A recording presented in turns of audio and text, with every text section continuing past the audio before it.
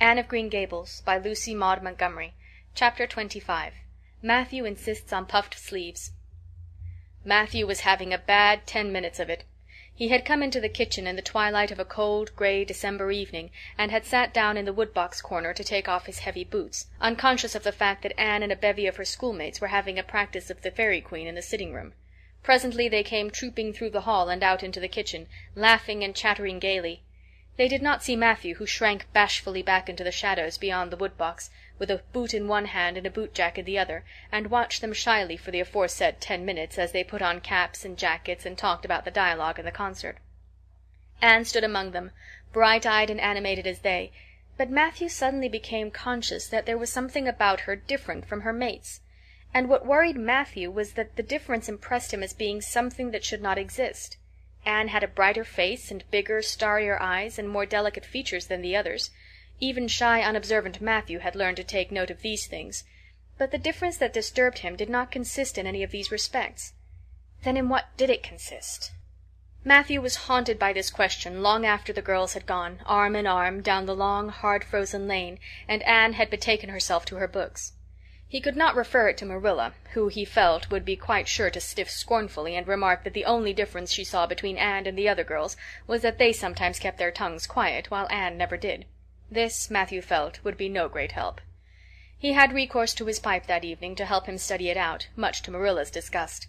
After 2 hours of smoking and hard reflection, Matthew arrived at a solution of his problem. Anne was not dressed like the other girls. The more Matthew thought about the matter, the more he was convinced that Anne never had been dressed like the other girls, never since she came to Green Gables. Marilla kept her clothed in plain, dark dresses, all made after the same unvarying pattern. If Matthew knew there was such a thing as fashion in dress, it was as much as he did, but he was quite sure that Anne's sleeves did not look at all like the sleeves the other girls wore. He recalled the cluster of little girls he had seen around her that evening, all gay in waists of red and blue and pink and white, and he wondered why Marilla always kept her so plainly and soberly gowned. Of course it must be all right. Marilla knew best, and Marilla was bringing her up. Probably some wise, inscrutable motive was to be served thereby.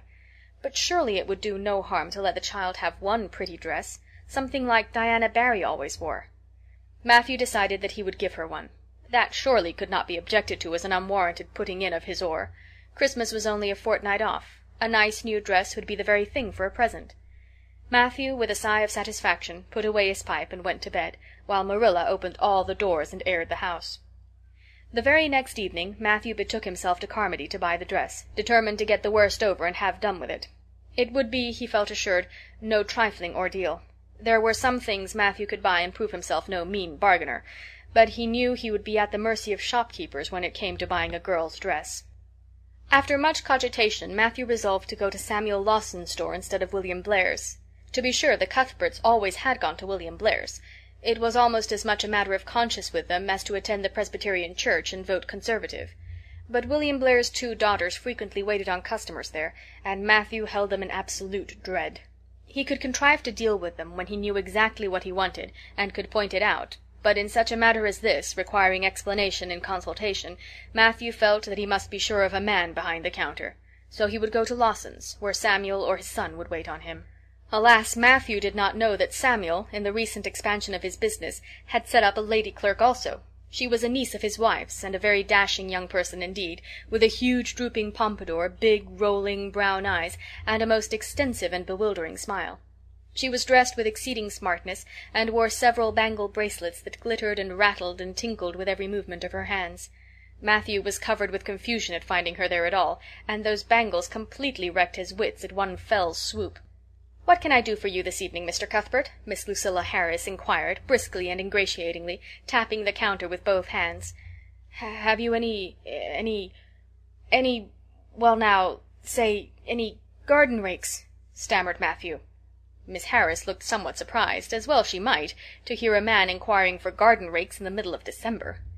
"I believe we have 1 or 2 left over," she said, "but they're upstairs in the lumber room. I'll go and see." During her absence Matthew collected his scattered senses for another effort.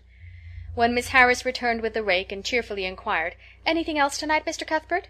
Matthew took his courage in both hands and replied, "Well now, since you suggest it, I might as well take—that is, buy some hayseed." Miss Harris had heard Matthew Cuthbert called odd. She now concluded that he was entirely crazy. "We only keep hayseed in the spring," she explained loftily. "We've none on hand just now." "Oh, certainly, certainly, just as you say," stammered unhappy Matthew, seizing the rake and making for the door. At the threshold he recollected that he had not paid for it, and he turned miserably back. While Miss Harris was counting out his change, he rallied his powers for a final, desperate attempt. "Well, now, if it isn't too much trouble, I might as well... that is, I'd like to look at some sugar." "White or brown?" queried Miss Harris patiently. "Oh, well now, brown," said Matthew feebly. "There's a barrel of it over there," said Miss Harris, shaking her bangles at it. "It's the only kind we have." I'll take 20 pounds of it," said Matthew, with beads of perspiration standing on his forehead. Matthew had driven halfway home before he was his own man again. It had been a gruesome experience, but it served him right, he thought, for committing the heresy of going to a strange store. When he reached home he hid the rake in the tool-house, but the sugar he carried in to Marilla. "Brown sugar!" exclaimed Marilla. "Whatever possessed you to get so much? You know I never use it except for the hired man's porridge or black fruit cake. Jerry's gone, and I've made my cake long ago. It's not good sugar, either. It's coarse and dark. William Blair doesn't usually keep sugar like that." I thought it might come in handy sometime," said Matthew, making good his escape. When Matthew came to think the matter over, he decided that a woman was required to cope with the situation. Marilla was out of the question. Matthew felt sure she would throw cold water on his project at once. Remained only Mrs. Lynde, for of no other woman in Avonlea would Matthew have dared to ask advice. To Mrs. Lynde he went accordingly, and that good lady promptly took the matter out of the harassed man's hands. "Pick out a dress for you to give Anne? To be sure I will. I'm going to Carmody tomorrow, and I'll attend to it. Have you something particular in mind? No? Well, I'll just go by my own judgment then. I believe a nice rich brown would just suit Anne, and William Blair has some new Gloria in that's real pretty. Perhaps you'd like me to make it up for her, too, seeing that if Marilla was to make it, Anne would probably get wind of it before the time and spoil the surprise? Well, I'll do it. No, it isn't a mite of trouble. I like sewing. I'll make it to fit my niece, Jenny Gillis, for she and Anne are as like as 2 peas as far as figure goes." "Well now, I'm much obliged," said Matthew, and I don't know, but I think they make the sleeves different nowadays to what they used to be. If it wouldn't be asking too much, I'd like them made in the new way." "Puffs? Of course. You needn't worry a speck more about it, Matthew. I'll make it up in the very latest fashion," said Mrs. Lynde. To herself she added, when Matthew had gone, "It'll be a real satisfaction to see that poor child wearing something decent for once. The way Marilla dresses her is positively ridiculous, that's what, and I've ached to tell her so plainly a dozen times. I've held my tongue, though, for I can see Marilla doesn't want advice, and she thinks she knows more about bringing up children than I do, for all she's an old maid. But that's always the way. Folks that has brought up children know there's no hard and fast method in the world that'll suit every child. But them as never have think it's all plain and easy as rule of 3. Just set your 3 terms down so fashion, and the sum'll work out correct. But flesh and blood don't come under the head of arithmetic, and that's where Marilla Cuthbert makes her mistake. I suppose she's trying to cultivate a spirit of humility in Anne by dressing her as she does, but it's more likely to cultivate envy and discontent. I'm sure the child must feel the difference between her clothes and the other girls. But to think of Matthew taking notice of it! That man is waking up after being asleep for over 60 years. Marilla knew all the following fortnight that Matthew had something on his mind, but what it was she could not guess until Christmas Eve, when Mrs. Lynde brought up the new dress. Marilla behaved pretty well on the whole, although it is very likely she distrusted Mrs. Lynde's diplomatic explanation that she had made the dress because Matthew was afraid Anne would find out about it too soon if Marilla made it. "So this is what Matthew has been looking so mysterious over and grinning about to himself for 2 weeks, is it?" she said, a little stiffly but tolerantly. "I knew he was up to some foolishness. Well, I must say I don't think Anne needed any more dresses. I made her 3 good, warm, serviceable ones this fall, and anything more is sheer extravagance. There's enough material in those sleeves alone to make a waist, I declare there is. You'll just pamper Anne's vanity, Matthew, and she's as vain as a peacock now.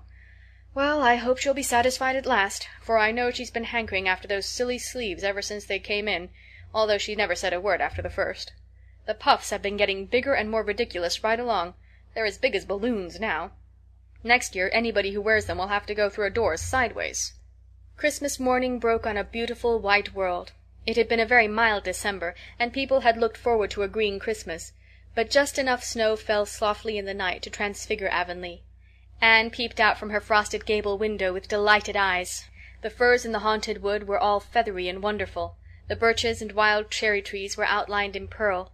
The ploughed fields were stretches of snowy dimples, and there was a crisp tang in the air that was glorious. Anne ran downstairs singing until her voice re-echoed through Green Gables. "Merry Christmas, Marilla! Merry Christmas, Matthew! Isn't it a lovely Christmas? I'm so glad it's white. Any other kind of Christmas doesn't seem real, does it? I don't like green Christmases. They're not green. They're just nasty faded browns and grays. What makes people call them green? Why, Matthew, is that for me? Oh, Matthew!" Matthew had sheepishly unfolded the dress from its paper swathings, and held it out with a deprecatory glance at Marilla, who feigned to be contemptuously filling the teapot, but nevertheless watched the scene out of the corner of her eye with a rather interested air. Anne took the dress and looked at it in reverent silence. Oh, how pretty it was!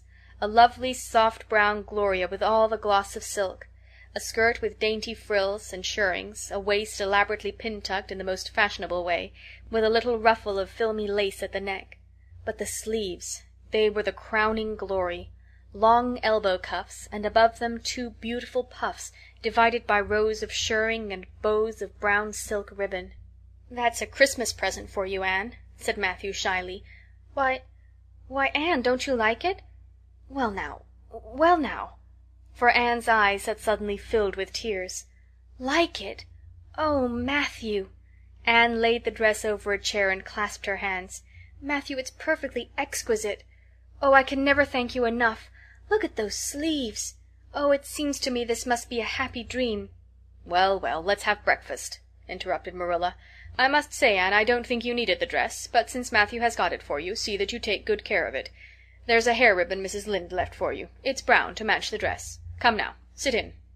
"I don't see how I'm going to eat breakfast," said Anne rapturously. "Breakfast seems so commonplace at such an exciting time. I'd rather feast my eyes on that dress. I'm so glad that puffed sleeves are still fashionable. It did seem to me that I'd never get over it if they went out before I had a dress with them. I'd never have felt quite satisfied, you see. It was lovely of Mrs. Lynde to give me the ribbon, too. I feel that I ought to be a very good girl indeed. It's at times like this I'm sorry I'm not a model little girl, and I always resolve that I will be in future. But somehow it's hard to carry out your resolutions when irresistible temptations come. Still, I really will make an extra effort after this." When the commonplace breakfast was over, Diana appeared, crossing the white log bridge in the hollow, a gay little figure in her crimson ulster. Anne flew down the slope to meet her.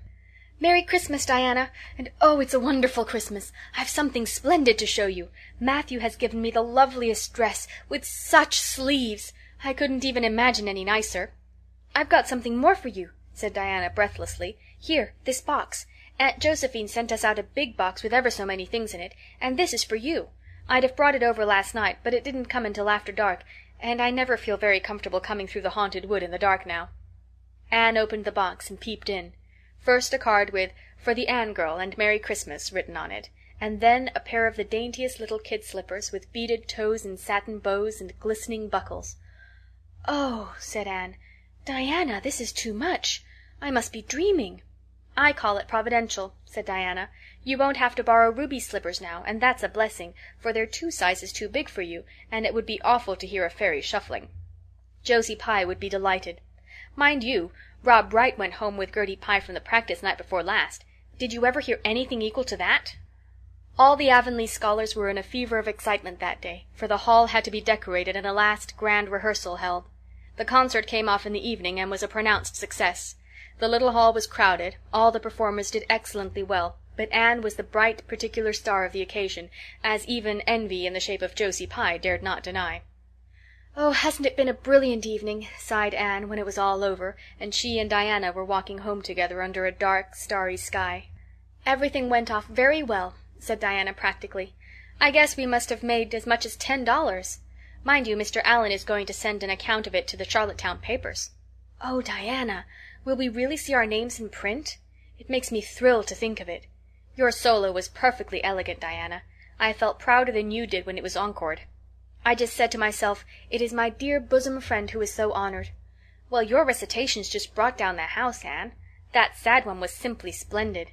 Oh, I was so nervous, Diana. When Mr. Allen called out my name I really cannot tell how I ever got up on that platform. I felt as if a million eyes were looking at me and through me. And for one dreadful moment I was sure I couldn't begin at all. Then I thought of my lovely puffed sleeves and took courage. I knew that I must live up to those sleeves, Diana. So I started in, and my voice seemed to be coming from ever so far away. I just felt like a parrot. It's providential that I practiced those recitations so often up in the garret, or I'd never have been able to get through. Did I groan all right?" "Yes, indeed, you groaned lovely," assured Diana. "I saw old Mrs. Sloane wiping away tears when I sat down. It was splendid to think I had touched somebody's heart. It's so romantic to take part in a concert, isn't it? Oh, it's been a very memorable occasion indeed." "Wasn't the boys' dialogue fine?" said Diana. "Gilbert Blythe was just splendid. Anne, I do think it's awful mean the way you treat Gil. Wait till I tell you. When you ran off the platform after the fairy dialogue, one of your roses fell out of your hair. I saw Gil pick it up and put it in his breast pocket. There now. You're so romantic that I'm sure you ought to be pleased at that." "It's nothing to me what that person does," said Anne loftily. "I simply never waste a thought on him, Diana." That night Marilla and Matthew, who had been out to a concert for the first time in 20 years, sat for a while by the kitchen fire after Anne had gone to bed. "Well now, I guess our Anne did as well as any of them," said Matthew proudly. "Yes, she did," admitted Marilla. "She's a bright child, Matthew, and she looked real nice, too. I've been kind of opposed to this concert scheme, but I suppose there's no real harm in it after all. Anyhow, I was proud of Anne tonight, although I'm not going to tell her so." "Well now, I was proud of her, and I did tell her so 'fore she went upstairs," said Matthew. "We must see what we can do for her some of these days, Marilla. I guess she'll need something more than Avonlea school by and by." "There's time enough to think of that," said Marilla. "She's only 13 in March. Though tonight it struck me she was growing quite a big girl. Mrs. Lynde made that dress a mite too long, and it makes Anne look so tall. She's quick to learn, and I guess the best thing we can do for her will be to send her to Queen's after a spell. But nothing need be said about that for a year or two yet." "Well now, it'll do no harm to be thinking it over off and on," said Matthew. "Things like that are all the better for lots of thinking over." End of chapter 25.